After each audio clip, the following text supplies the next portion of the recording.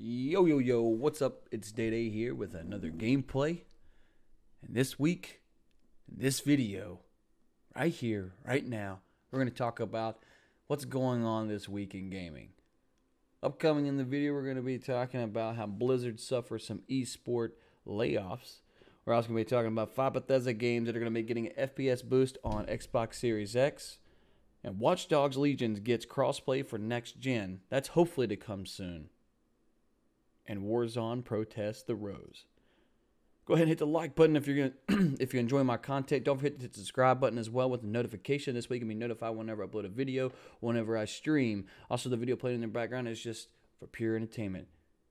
Let's get it going. Activision Blizzard have laid off 50 people this week. That's mostly due to the fact that COVID-19 is still affecting our lives even a year later. What does this mean for gaming? Well, I'm glad you asked. It's going to mean that there's not going to be that many live events going on this year.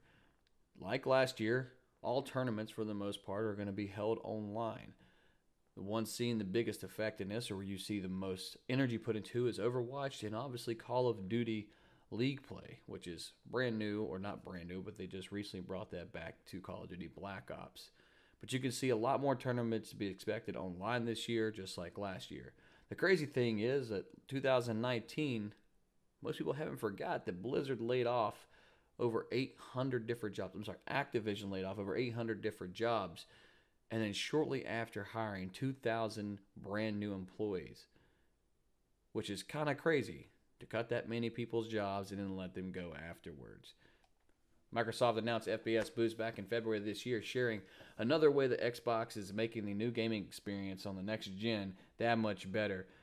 With Bethesda acquisition now final, the bumper performance is expected to be on the following 5 titles: Dishonored Definitive Edition, Elder Scrolls Skyrim Special Edition, Fallout 4, Fallout 76, and Prey. FPS Boost employ a variety of different methods that nearly double the original frame rate on a select titles in Microsoft. Other games that could feature FPS Boost include Far Cry 4, New Super Lucky's Tale, Sniper Elite 4, UFC 4, and Watch Dogs 2, from a 30 FPS to a whopping 60. For me personally, I think this is amazing news. I'm hoping that they go back and they're able to bump up a lot of other games as well, because running at 30 frames per second, they were being undercut compared to PC, and now we're just getting to where we can actually compete. Yeah, we don't have 120 plus frames per second on every game like PC does, but the fact that Microsoft is working with Bethesda, because they purchased them, and going back and bumping up the games just makes me excited to go back and play some of those. Which one of the games are you going to be most excited to go back and play? Please let me know that in the comment section below. Man, sometimes making these videos, I really mess it up. You know what I'm saying?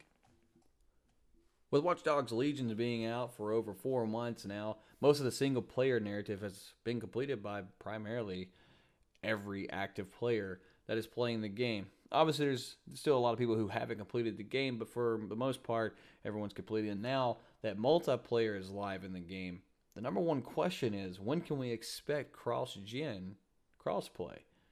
Or, so this way that people can play with their friends who are on other consoles. Well, have no fear. They did tweet out that that is in the works. They're also wanting to work on cross progression. So if you have it on Xbox and you play on PlayStation as well, you're going to be getting a PlayStation. They're working on making it available that it will just carry over then, and you do not have to start all over. More to come on that later at a different time in another video of when that's going to be available. Hopefully it is sooner than later, because they say soon. We know how COVID's affected us. Refer to the earlier statements. A Reddit user posted a video with the hashtag Protest the Rose, wear the brightest skin you have to restore faith in humanity, following many other players from Warzone in order just to get rid of the Rose character skin altogether, or to have some cosmetic changes done to her. Because as most of you know, running into a dark room and she's sitting in the corner, you're not going to see her. So many players are protesting, and they're saying put on your brightest clothes that you have, so this way you can restore humanity. You can bring back the competitive nature, and this way we can get rid of Rose and show the developers itself that we do not want that. Now, me personally, well, I use Rose because if you don't use her, you're going to be seen everywhere you go. Now, I for one do not like to sit in a corner, but I do understand the need for changing this. This has ruined so many people's gaming experiences, especially whenever you're getting into the final circle or final circles, and you just need to run into a building.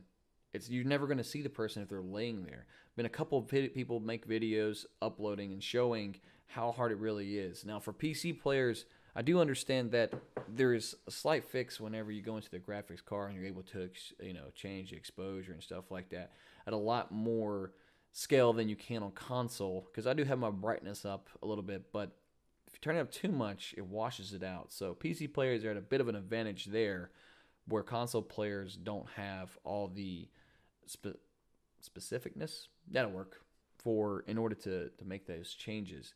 So, Warzone is getting a lot better. They're not fixing it. I do notice that a lot of cheaters are getting banned pretty much at a weekly or bi-weekly rate. I don't know how that's really affecting it, just because of the fact it's a free-to-play game. All you got to do is just log on to another account, just create a whole nother account. But getting back to the story, people are saying just get rid of her. I doubt that's going to happen personally, because this did debut in Season 5 at the end of it once you reach 100 in the tier. But what they could do is simply just change the colors. They can make it have her a whole different suit, make it bright or not as dark. Any kind of cosmetic change could dynamically change the entire game, and that's what we're needing in Warzone. We're needing a change of pace. I'm ready to see what's going to happen. I've just recently started playing the game again, hence the video of where you're seeing Call of Duty. Sorry about that. Let me know in the comments below, like, what video or what character are you guys using? Like I said, I do use Rose. There's just no other way around it, in my opinion. You have to use her. Otherwise, you're just going to get slayed at the very end in the last circles, or just randomly in the beginning of the games, or start of the match, you run in, and all of a sudden you got someone sitting in a corner. Because, man, as y'all all know, like, we can't stand campers. So, hashtag stop the campers. That's going to do it for this video. I do thank you guys for tuning in. I ask you please hit the like button, subscribe, hit the notification bell, and as always, I will see you guys next time. Deuce.